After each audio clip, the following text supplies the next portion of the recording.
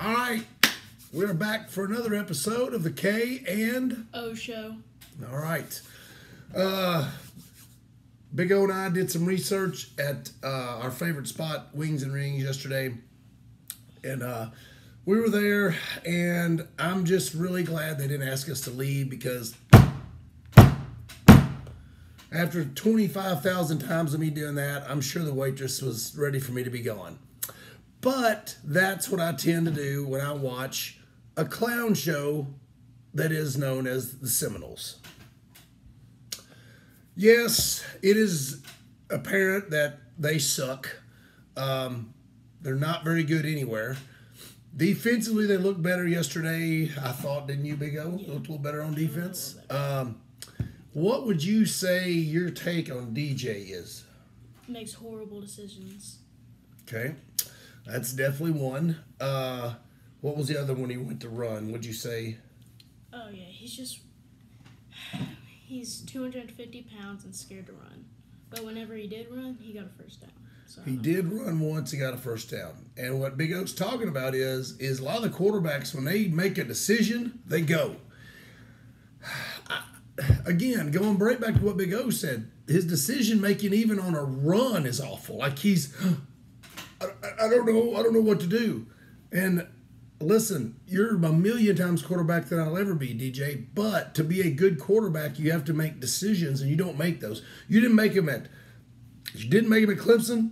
I don't really know how much you did at Oregon State. I didn't want you. I did not want to get you. And we got you, and I thought, okay, if we can run the ball, maybe. Well, FSU can't run the ball. So it's a bye week. They had a week off. Florida State had a week off to prepare for Memphis. They should have been ready to go. And they laid an egg, didn't they, Big O? Yeah. It's pretty bad. Would you say it's time for a new quarterback? Yes. They have a deep quarterback room, and they should just get... They should let him go. Yeah. Just take the $1,005 they paid him and just take it as a loss. Bad investment. So I believe there's also a change in strategy offensively because the offense looked bad. Looked really bad. I have a saying, but I won't use it right now. So, anyways, another team that looked bad, Big O, was also in the state of Florida. That would be the Gators. Texas A&M beat them what? 33-20. And it wasn't really that close, was it? It was not. Yeah. So Big O and I both watched a little bit of that too, and we'd seen enough. Are you surprised they didn't play the Lagway quarterback more? Yeah, after Graham Mertz got injured in week 1, or week 2, I thought they would put in the 5-star in, but they just didn't. They didn't yesterday, and I thought they would, but they stuck with Mertz, and he gave them exactly what he's advertised. He's not very good either. So Florida and Florida State are both miserable. There's only one team in the state of Florida right now, Miami. No offense to UCF and South Florida and all the other teams, but Miami's the best team in Florida right now, which makes us sad because we hate Miami. But that's the way it goes. Our other game me and Big O looked at was he and I went back and forth on how much I should bet on the Notre Dame and Purdue because we thought, Purdue had a chance after that. So big bounce back for Notre Dame. They put up 66, I think. Is that right? Something like that? Yeah. Had how many yards, Big O? 578. 578 yards against Purdue, and 360 was on the ground. Leonard Riley had, how about that stat, Big O? He had 112 yards throwing, and he had, 100-yard rushing. So pretty good day for Leonard Riley. He was on a mission. So a big bounce back for Notre Dame. It was a big win for them because, a lot of people were saying Purdue was, could take them down, but they handled that pretty easy. Another game me and Big O were watching while we were sitting there at Wings and Rings was the Missouri-Boston College game, and we were both pretty shocked. Do you think Big O Missouri is as advertised, or are they a number 6 team in the country? Boston College is a great team, but I think Missouri is a way better team. Yep. And Well, Missouri, they have some competition in the SEC. This They schedule. do have a little easier schedule, a little Yeah, bit. Yeah. but they do have to play one more team. So you think they're as advertised? You think they're just that good? I wouldn't say how. Well, they're number 6 in the country. Do you think they're good enough for 6? Have you seen enough? That's what I need to ask you. Have you seen enough? No. Okay. So you need to see them beat. We need to look at their schedule. I don't know what their schedule is, but we'll look at that. But Missouri did struggle a little bit yesterday at Boston College, didn't they? Now, Boston College beat Florida State, but we just established how bad Florida State is. So I don't really know what, Boston College. Now, Boston College they looked good early. I mean, they jumped out on Missouri SEC team. What about the Missouri quarterback, Cook? Oh, I like him. Yep. He's a good runner when he wants, and Helped him yesterday, didn't it? yeah, helped him yesterday. Yeah, he had a couple big runs that really helped him. He also had another TD pass to Lutheran. Is that right? Is that Yes. yeah? Lutheran third, I think. Is that Yes. his name? Yeah. One of the top receivers in the country. The thing that hurt Boston College yesterday was the 2 turnovers. That's what got them. Those 2 turnovers ended up getting them 27-21, close game, but Missouri, kind of pulled out there at the end. Another game Big O and I watched was LSU South Carolina. Were you surprised LSU was up 17? Or excuse me, South Carolina was up 17-0 on LSU. Oh yeah, I was surprised. Now, did that make you feel better because UK just got beat by South Carolina? Did you feel like South Carolina may be a better team than what you thought? Yeah, South Carolina's quarterback wasn't as good as I thought, but he showed out with the 60-yard rushing touchdown. Oh yeah, he did. And it was 60 or 70. I can't remember. I think his was 70. I think the Rocket Sanders kid was 60. But yeah, they LSU was in trouble, and man, they just kept on battling and hanging in there. And South Carolina had a chance at the end, 49-yard field goal. What happened, Big O? And shanked it. Just missed it, didn't he? Thought it was going. It kind of, turned on him. What do you think about the LSU defense? Did it still look a little shaky? Yeah. After getting 33 points in South Carolina. Yeah, and they a couple really big runs, big plays too. Yeah. Right on there. I think South Carolina's better than what everybody thought they were going to be, for sure. Especially with going into Lexington and beating UK like that.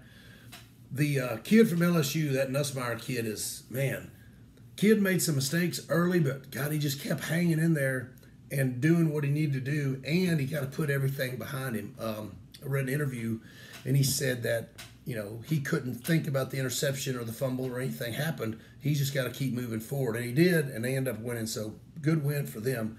There wasn't a lot of great games on yesterday. There was Oregon State, which is a rivalry, but it was a blowout. Thanks a lot, Oregon State. Messed up my betting.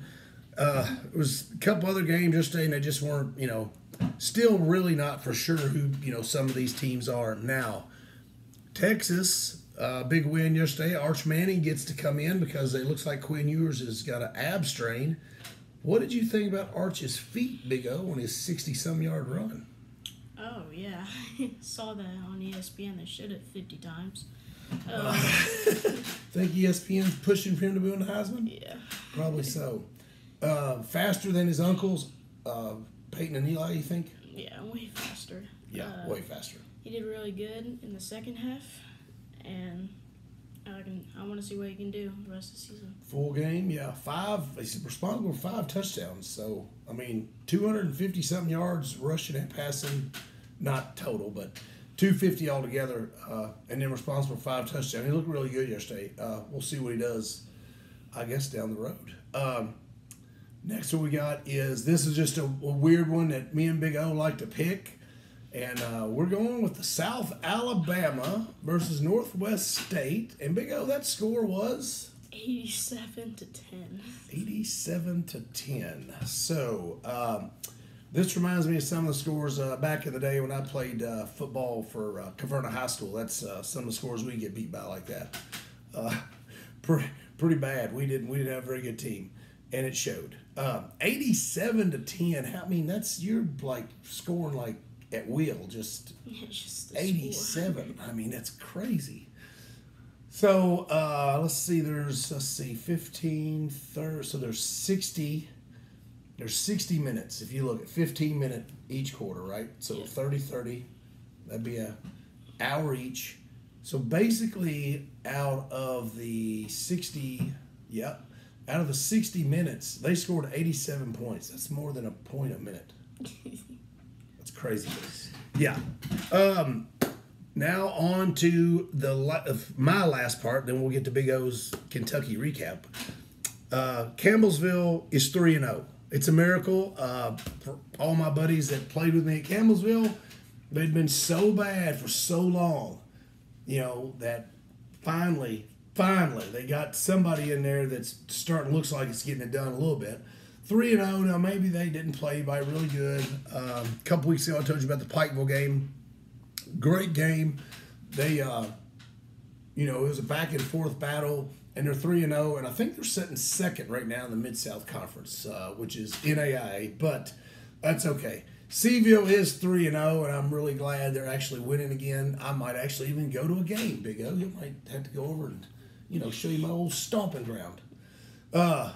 That's it. Big O is coming at you hard and heavy. No notes, by the way. This is all just impromptu stuff he's using on me. Because I asked him, I said, hey, man, where's like, I got 2 and 3 pages of notes over here. He goes, I got this. So take it away, my friend. All right. I was really surprised, to say the least. Yeah, what did you think the score was going to be after the South Carolina loss and you texting your mother, hurry up, basketball season? So what did you think the score was going to be when you first saw it? 53-14. 53-14 was Big O's prediction. Didn't want to watch the game. Was very adamant about if he didn't see the game, he'd be okay. So after watching the first half and seeing the defense, what'd you think there? The defense looked really good. Thought they did better than the last week at South Carolina. Yeah, I'd say so. Yeah. But the one thing, Georgia had 2 fumbles, and Kentucky could have picked it up. I could have picked it up, but Kentucky just couldn't. I don't know how. But Didn't get to it. no.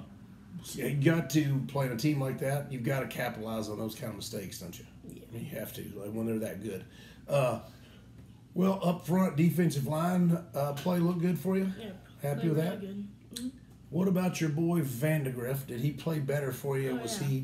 Did he make you happier? Yeah, he did way better than last week. The 3 sacks and 3 completion stat? Yeah. Say so. And he had around 50 yards rushing. On the first drive, he had 20 yards out of nowhere. He did way better than I thought. Oh, yeah. And You thought 53-14? I guess so. So now here's going to be an iffy question, and people are going to be asking all week long. And I'm sure I'll get into it with a few of my clients about this week. But what did you think? 3 minutes to go, 4th and 2, and he decides to punt at that point. What did you think? it's kind of cowardly, being down 1 point, 3 minutes left, and you punt it. Which really. So I'll play the devil's advocate of coaching here, and he was probably thinking, I've got the timeouts. We have the extra timeout now because you have the 2-minute warning. So he was going to try to pin them deep and then get the ball back, and then hopefully maybe with about 1:45 left or something like that. That's what he was thinking that, would happen, and they could, maybe drive down and get a field goal. My point is, why not go for it right there with, you're across the 50, you're in their territory, and you're doing really well. Like, you're moving the ball down the field. You got them on the ropes a little bit. So, bad call, good call. What do you think, Big O? Bad call. Bad call? Thought he was a little bit of cowardice there of not doing that. I think he was just scared of Georgia's defense, even though we ran the ball on them, like, really good. Yeah. Now, what would have happened right there if you hadn't have got that? That's going to give them the ball right there around the 50. And, with 3 minutes to go, I guess his thought was, I don't want to give them a chance to get down here and score or hit another field goal or something else. Because at that point, they were up by 1. So all you needed from Kentucky was a long field goal attempt. Yeah. Or any kind of field goal attempt, really, to win the game. Now, if they drove down and they got a field goal, then it makes it a 4-point game, and now Kentucky's got to score a touchdown, which would have made it much harder.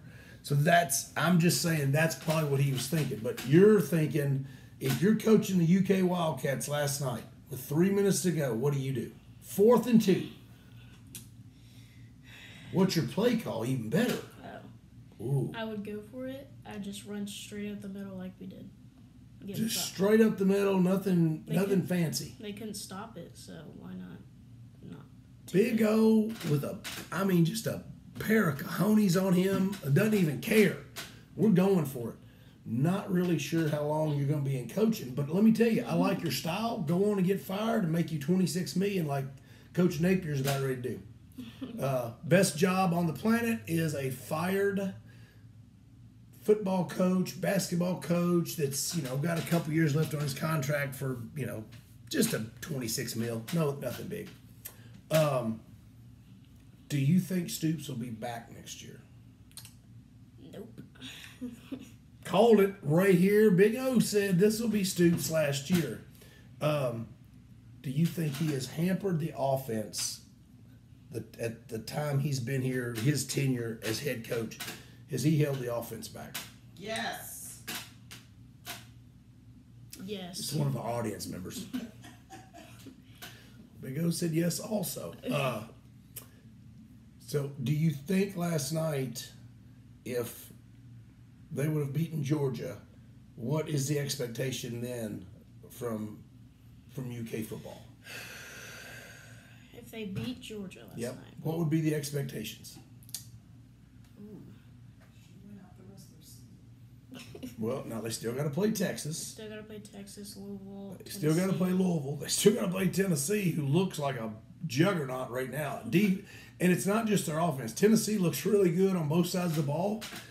Big O and I haven't really talked about Tennessee much because they haven't really played anybody that's kind of worth mentioning. They look great against overmatched teams, but we don't know really what's going to happen. So if they would have beaten Georgia last night and they win a few more, they could have.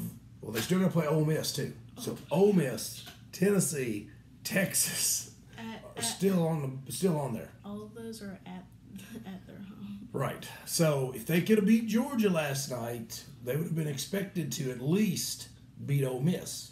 Yeah. Okay. And beat Tennessee because Georgia's ranked higher than all of them. This morning, I don't know, I haven't looked at the rankings, but I bet Texas will probably move to the top just because Georgia didn't play that. Now, if you'll remember early in the week, I did say this. Kirby Smart usually doesn't, I don't really know what the word is.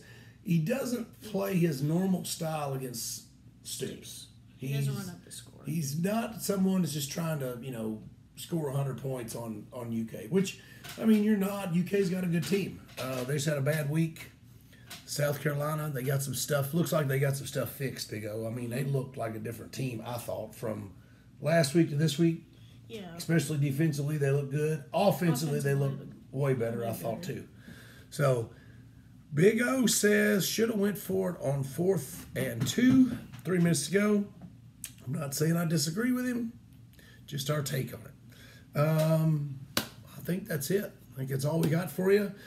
Hope you tune in for our next week's episode.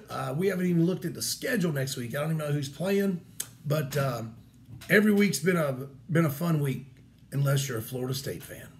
See ya.